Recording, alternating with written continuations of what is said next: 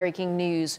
A leaked phone call reveals the same snipers were shooting at both protesters and police in Kiev. RT's Marina Kossova joins us now live with more on this.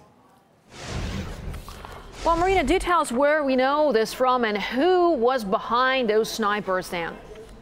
Absolutely. Well, all this information is in fact becoming public after a phone conversation was leaked and is now accessible to everyone who wants to listen in, and it is on YouTube. And that conversation, in fact, is between the EU Foreign Chief Catherine Ashton and also we have the Estonian Foreign Affairs Minister. And Catherine Ashton in that phone conversation is in fact asking him about his impressions of Ukraine, where he just returned from, and he said the picture is looking sad, and more importantly, and it's quite an eye-opener, this one is the fact that snipers were, as you said, Marina, were shooting both at protesters and officials, both sides really.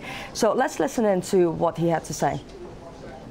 All the evidence shows that people who were killed by snipers from both sides, among policemen and people from the streets, that they were the same snipers killing people from both sides. Well, that's, yeah.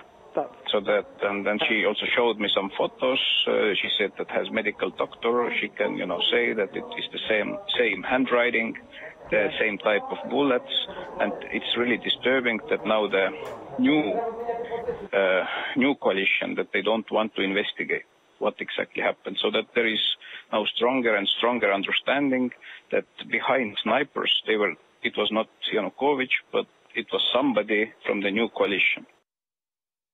This is what is actually quite surprising here for the Estonian foreign minister to say here, because if it is not Yanukovych behind this, which no one ever said that he was from day one, but if it is the newly formed government there in Ukraine, that means that the opposition all along were planning this, and they were in fact trying to destabilize the situation in Ukraine, and it seems that they've pretty much achieved in doing so. But the real question now is, because as I said, this really changes everything. How will the West and Europe, in fact, react to these revelations? Well, indeed, Marina, as you just said earlier, this sounds like a real eye-opener for a lot of people, specifically for Ashton in that particular conversation. But what does this mean for the EU? What sort of consequences can we expect?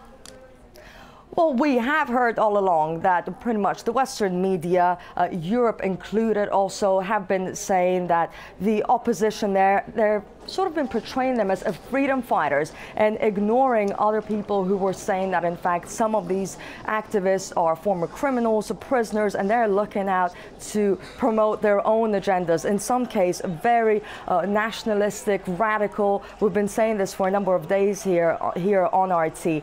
Now, this goes to show that perhaps the EU doesn't have the full picture, and this is just the beginning of something that could continue unraveling and blow up in their faces. All right, Marina, thank you so much for bringing us this update. And of course, we will be getting more analysis of this breaking news here on RT International. And